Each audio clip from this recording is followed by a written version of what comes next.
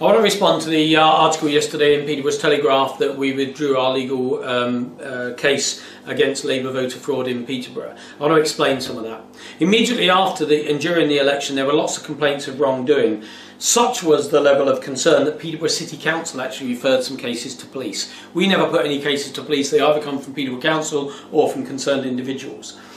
We did have a concern that a convicted vote fraudster had been photographed with Lisa Forbes, with Jeremy Corbyn, with rosettes on at a polling station. And I want to say at a polling station that Peterborough City Council itself declared was at risk and therefore put a police officer and cameras at record on CCTV.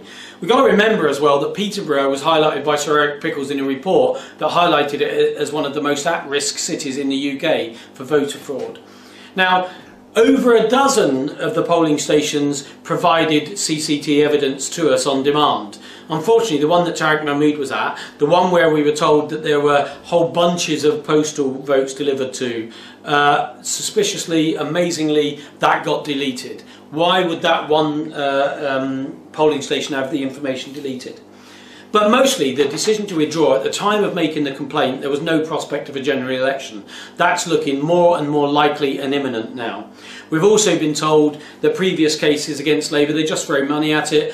Court costs could go £400,000 to £600,000. And if there is a general election, it would negate the whole case anyway, and it would make it pointless and fruitless. In addition to which, the fact that some of what could have potentially been our key evidence was deleted makes the high hurdle of proof harder to hit, and it is higher in election fraud than in most other areas.